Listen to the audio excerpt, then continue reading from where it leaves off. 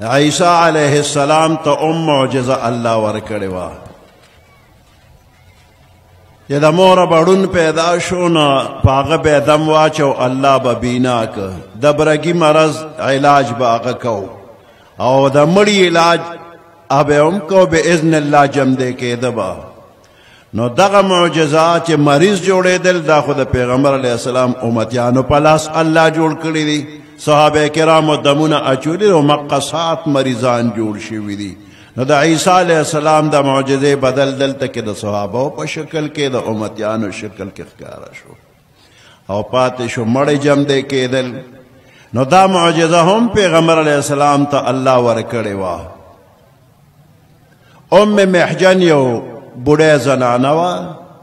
ایمان روڑو ظلم زوی مرشو پیغمبر علیہ السلام تا پجڑا رالا وی زوی میں مر دے دعاو کچ دے جمدی شی او کدے نجمدی کی گی نزو سر مڑکے گا ما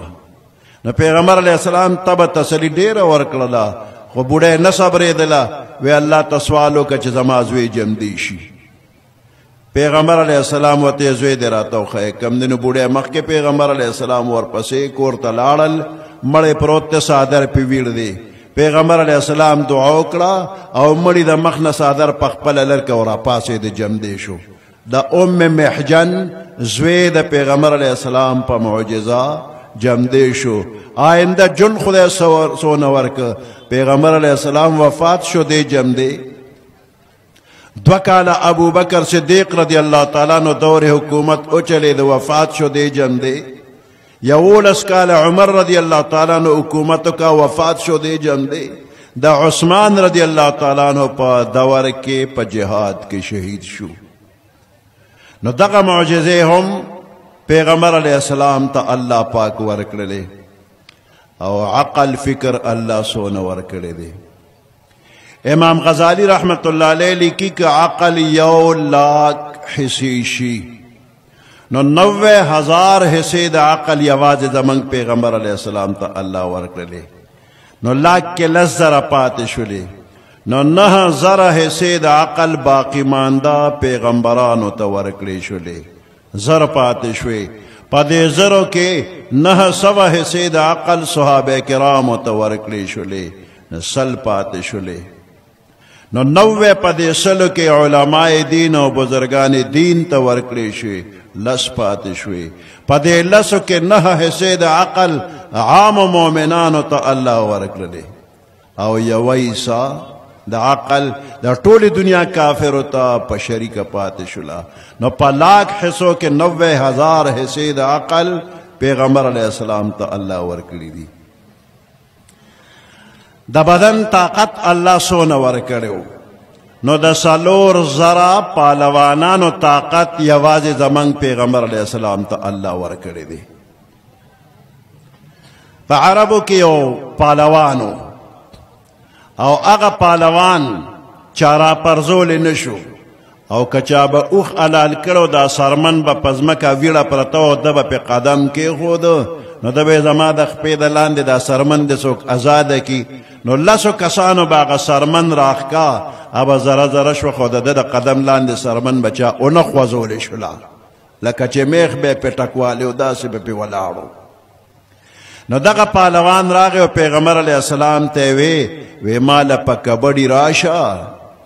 نو کزدی را او پرزولم زپتا ایمان روڑلم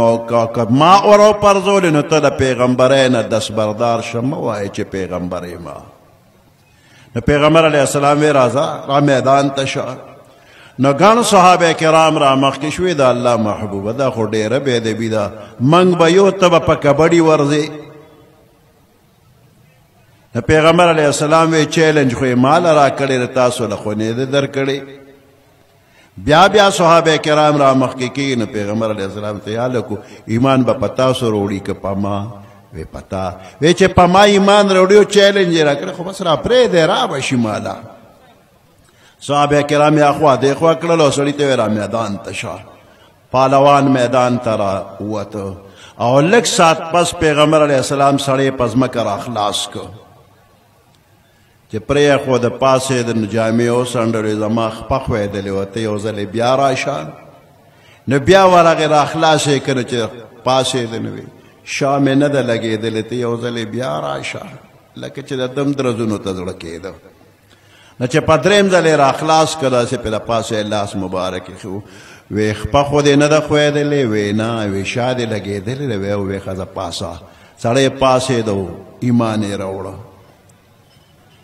مولانا فضل ربی معدن صاحب د 400 هغه به اشعارو کې دا ویل وی یو مشرک پهلوان وی نبی سلطان تا ځان به نیسې نن زما طاقت او توان تا که مې پړ کړلې دا خپل دین به پرېږدې ته که دې پړ کړمه کدم غاړه به ایمان تا نو حضرت اویل بسم الله را زه تیار یم زه ولاړ یم د اسلام خدمت هر شان تا نو اصحابو ورته ویل چې غلامان شته سرکار څه دپاره وځي بیا میدان ته نو حضرت نه منله شلو ورته غاړه او په درې ځلې پهلوان را پړ که ځان ته نو پهلوانو وی خدایي زور در سره دی زور مې نشي رسېدی زور د سبحان ته نو پهلوان زر کلمه وی معدنه او سر یې ټیټ که د کونینو پهلوان ته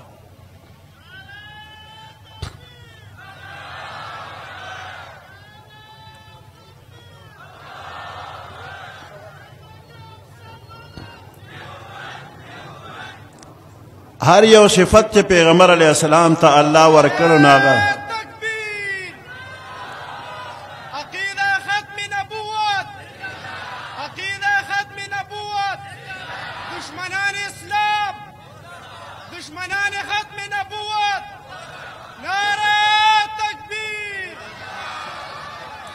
د پیغمبر علیه السلام هر یو صفت الله کامل او مکمل پیدا کړو نو چې کله ولا نبوت او پیغمبري ورکول نو دا نبوت ولا کامل او مکمل ورکړی دی د دې نه پس د بل نبی او د بل رسول دراتلو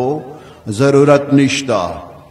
مخکینی پیغمبران داسې و چې د یو علاقې دپاره به پیغمبر راغی نو بلې علاقې له بل پیغمبر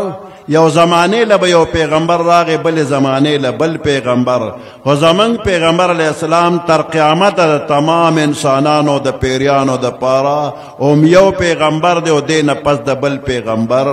ضرورت نشته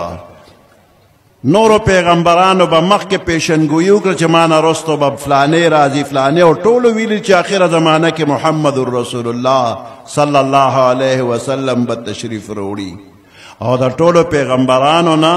الله وعده هم اغشتې وه که ستاسو په زمانه کې تاسو موجود وی او نبی اخر زمان صلی الله علیه وسلم تشریف راوړي لتؤمنن به ولتنصرنه خامخا به پې تاسو ایمان راوړئ امداد به ورسره کوئ نو ټولو پیغمبرانو الله سره وعده کړه چې زموږ مخکې راشي موږ به په ایمان هم راوړو امداد به هم ورسره کوو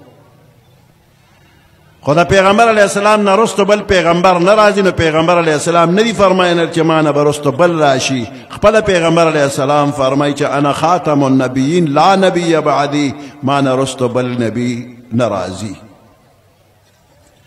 او پیغمبر علیه السلام صحابه کرامو ته دوه ګوتې مبارکې داسې یو ځای ونیولې وی انا والساعة کهاتین زه او قیامت دقسې یو جخت یعنی زما او د قیامت په منځ کې بل پیغمبر نشته څنګه چې د دې دوو ګوتو منځ کې بله ګوته نشته نو داسې د پیغمبر علیه السلام نه پس قیامته پورې بل پیغمبر نشته نو که د دې دوو ګوتو په منځ کې چې ته بله ګوته راووته نو اپریشن به ولکې که ګوته پیدا شولو که غوټه پیدا شو که پولی پیدا شوه هر شي چې د دې دوو ګوتو منځ کې پیدا کېږي هغه خلک په اپریشن لرکوي نو د مسلمانانو د هغه وخت نه اوسه پورې همدغه طریقه ده که د قیامت نه مخکې چې ته بل را پیدا شوی نو دی مسلمانانو سنبال کړی دی اپریشن یې وله کړی دی او که آینده چې ته نور داسې سر را پورته کوي نه به هم سر خوري ختمیږي به دا انګریزان او قادیانان دا یو شی دی او په یو سلا مشوره باندې دا کار شروع کړی دی یو انګریز یو قادیانی ججو قادیانیو علامه شبیر احمد عثمانی رحمت الله علیه او علامه شمس الحق افغانی رحمت الله علیه دې دواړو سره ملاقات وشو نو دغه قادیانی جج افغانی صاحب ته وایي چې مولانا نبوت څه شی دی؟ هغه ورته نبوت یو اعلی منصب دی او الله یې هغه چاله ورکوي چې الله ته ډېر محبوب وي. نو د شروع کړه د نبوت په باره کې تفصیلي خبره کوله او د جج خبره منځ کې کټ کړله. وی چې دومره اعلی شی دی او ته دومره صفتونه کې نو دا ښه څیز عام کول پکار دی. هر محله کې هر کلی کې یو یو نبی پکار دی. نو تاسو مولیانو پہ پابندی لګوله چې ختم نبوت ختم نبوت اول هم پہ پابندی لګوله. دا افغانی صاحب چې دا سړی خوشوده دی دیو د قرآن او د حدیث په دلایلو باندې که پوهیو نو هسې پې وخت ضایع کېږي. خو زه دی چې څنګه خبره کوي دغه سره زم کوم. نو دغه زمانه کې د 100 نوټ غټ نوټ و لکه اوس چې د 500 غټ نوټ دی. افغانی صاحب د 100 نوټ راوویستی وی صاحبه دا شی څنګه دی؟ هغه ورته دا خو ښه شی دی. نو دی ورته چې ښه شی دی او داسې عام شي نو ښه وایي که نه چې هر چا ته ورسېږي چې زه یو مهر جوړ کوم او په سپین کاغذ لګوم او دا د 100 نوټونه هر چا له ورکم د هر چا جیبونه ډک شي ټول خلک به خوشحاله وي. ښه شی دی عام به شي. نه مولانا دا کارونه کې دا ولې دونه ښه شي او ته پې پابندي لګې دا ولې؟ نو هغه ورته وایي دا ته چې کم نوټ جوړ کړې نو دا به جعلي نوټ وي. جعلي نوټ د سوځولو دی او چې څوک یې جوړوي هغه د سزا قابل دی. وی دا ولې؟ وی د نوټ د جوړولو اتارټي ګورنمنټ سره ده ځکه دا جعلي د سوځولو دی. افغانی صاحب ورته وی څنګه چې د نوټ د جوړولو اتارټي ګورنمنټ سره ده دقسې د نبوت اتارټي الله سره ده. او څنګه چې جعلي نوټ د سوځولو دی داسې جعلي پیغمبر د سوځولو دی او چې څوک یې جوړوي دقسې هغه مجرم دی. فبهت الذي کفر. او دوی دا هم وایي چې عیسی علیه السلام نشته دی هغه وفات دی. قادیانان او انګریزان داسې وایي. یو انګریز راغی او د دیوبند بزرګانو ته چیلنج ورکوي ما سره د عیسی علیه السلام په باره کې خبرې وکړې. زه وایم چې عیسی علیه السلام نشته. نو د دیوبند بزرګانو علامه شمس الحق افغانی رحمت الله علیه میدان ته راوویسته وی د سره خبرې وکړې. ډېر خلک راجمع وو. نو هغه انګریز چې دی نو د ډېرو خلکو مخکې خبره وکړله چې دا مولیان او دا مسلمانان دوی وایي چې عیسی علیه السلام اسمان کې د جمدی دی او قیامت نه مخکې به راځي. دوی د ما سره خبرې وکړي. نو افغانی صاحب ورمخکې شوی دته خبره شروع کړه ته وایي چې نشته. ولې وایي چې نشته؟ زموږ قرآن حدیث خو موږ ته وایي چې اسمان کې د جمدی دی او قیامت نه مخکې به راځي. نو هغه انګریز ورته وایي چې ما 15 کاله اسمانونو کې تیر کړل او په هر اسمان کې ګوټ په ګوټ وګرځېدم په یو ځای کې عیسی علیه السلام نو. نو زه وایم چې هغه نشته تاسو دروغ وایئ. اوس به درته څه وایي؟ وی 15 کاله مې اسمانونو کې تیر کړل او هر طرف مې کتلی دی. نو افغاني صاحب ورته زه خو پرون د اسمان نه راکوز شوی ما اولته کلو میدان کې ناست و ما ته چې دا یم ښکاره ناست یم خو تاسو یو ړوند راولېږئ او دلته تو راتاو شو واپس لاړه چېرته بینا سړی خو به م رالیږلی و. نو دا د زړه په سترګو نابینا خلک دي. دا قادیانان او دا انګریزان دي کې عقل هم نشته دی. په لاک کې یوه حصه چې ټولې دنیا کافرو ته رسېدلی هغې کې هم دوی ته څه حصه نه ده رسېدلې. کنی دا خبرې د شریعت بالکل واضحه دي. زموږ پیغمبر علیه السلام خاتم النبیین دی. دې نه پس که بل چا وی چې زه پیغمبر یم او خدای مکه یو مسلمان ورته ته د پیغمبرۍ څه دلیل لرې؟ نو دا بې خونده مسلمان دی به هم کافر شي. ځکه چې د پیغمبر علیه السلام د ختم نبوت عقیده داسې روښانه لکه اوس وخت کې چې د انور صفا روښانه دی. نو د انور دلیل نه غواړي چې انور شته او که نه په خپله ښکاري. نو د ختم نبوت عقیده بالکل واضحه ده او دا د ټولو مسلمانانو متفقه عقیده ده او د دې خلاف چې څوک وي نو هغه سوچه کافر دی. الله دې د ټولو مسلمانانو د عقیدې حفاظت وکړي او دا کافرانو ته د الله هدایت نصیب کړي. که هدایت یې نصیبه کړي الله دې نیست و نابود کړي. سبحان ربك رب العزة عما يصفون. وسلام على المرسلين والحمد لله رب العالمين.